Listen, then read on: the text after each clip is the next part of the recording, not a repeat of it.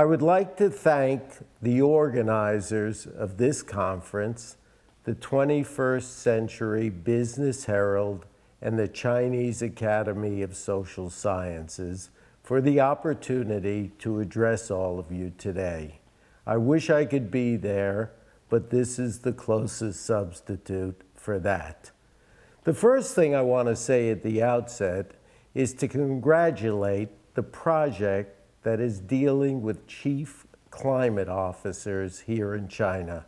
I think it's noteworthy and represents an important step by the Chinese corporates that are here and others that are not to deal with pressing environmental problems.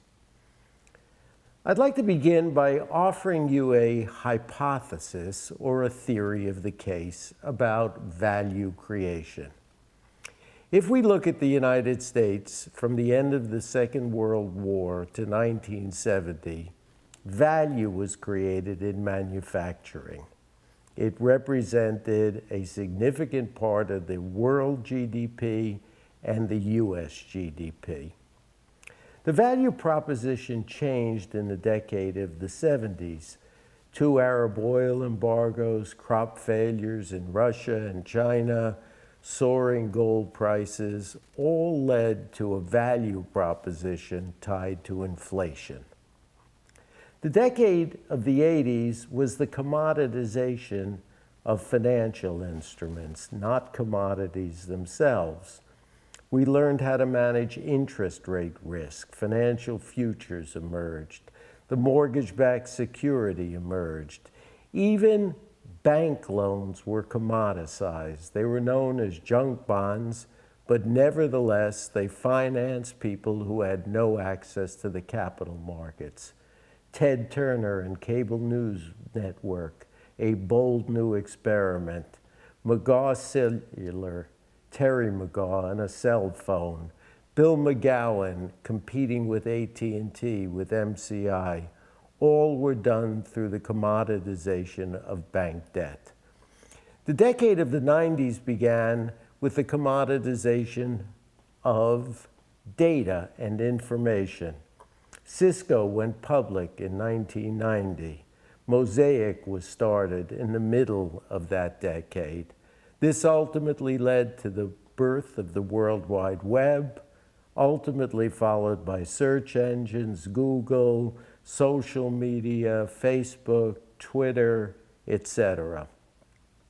The hypothesis that I'd like you to consider today is that the next big value creation will be a very different sort of commoditization.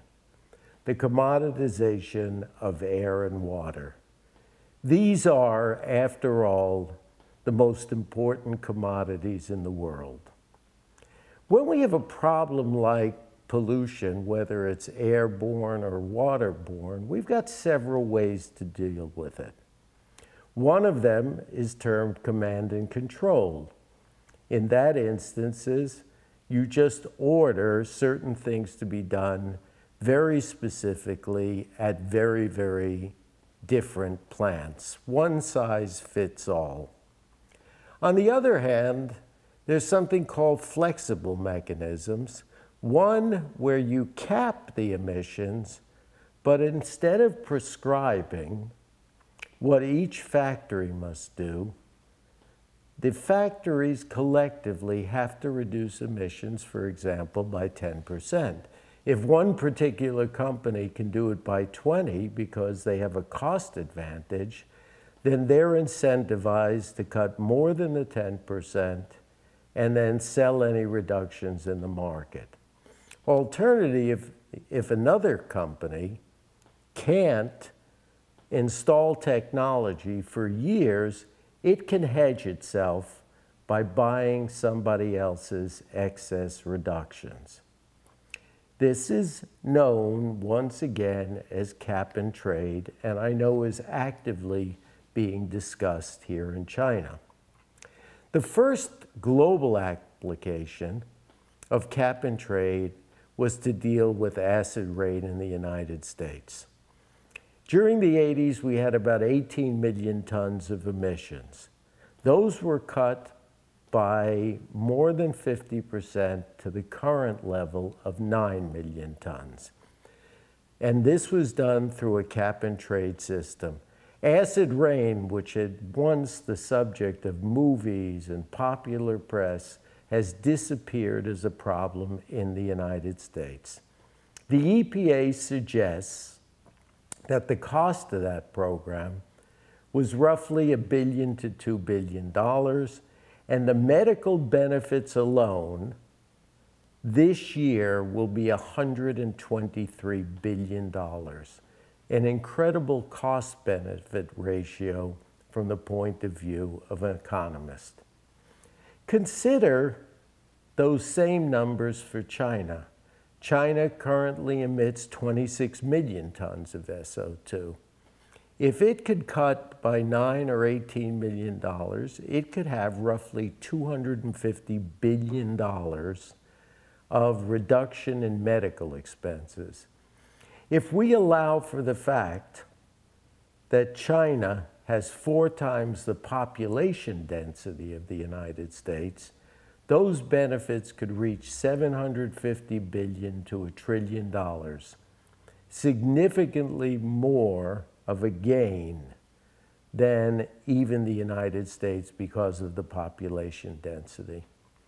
China has other problems that can be dealt with in a similar way. They include carbon intensity, they include NOx, they include clean water, they include quantity and quality of water, all of which could be markets that could be addressed. We started this in the United States and started a company called the Chicago Climate Exchange that dealt with acid rain, that dealt with NOx, and most importantly, dealt with carbon. It was a voluntary program. It had 17% of the Dow Jones, it had 11% of the Fortune Top 100, 25% of the power companies, IBM, DuPont, Intel, Honeywell, Ford, American Electric Power, etc. These members, on a voluntary basis, reduced emissions by over 400 million tons in the last 6 years, more than the entire emissions of a country like France.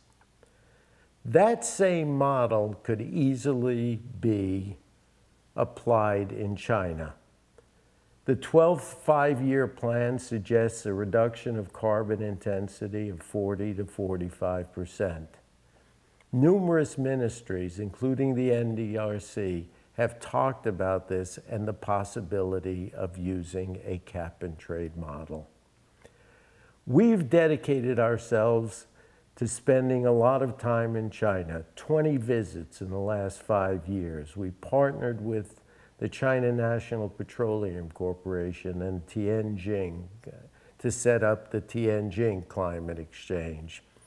It is my unambiguous belief that China has a chance to be a world leader in using market-based solutions to environmental problems.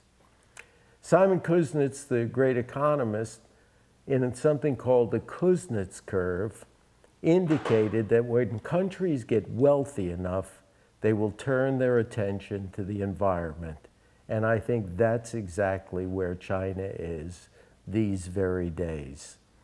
It's very important to emphasize that this technology, cap and trade, a financial technology, should be redeveloped and redefined in a Chinese way, done by Chinese practitioners in order to meet Chinese objectives.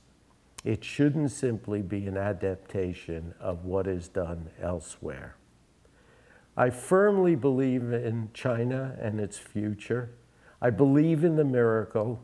I believe the miracle can be accompanied by a cleaner world, one where there are no deaths from children from contaminated water, where there's no respiratory problems from acid rain, and one in which the true Chinese nature can be expressed in the love of both air and water. I have taken it as a personal mission to come to China often. I've just had the privilege of being employed by the Peking University's Guanghua School of Management as a distinguished adjunct professor. I will be coming there to teach how to use markets to achieve social objectives. Thank you very much. It's indeed a promising conference. I appreciate the opportunity of being here today with all of you by video, and I will be seeing many of the friends in this audience at some time in the near future. 谢谢。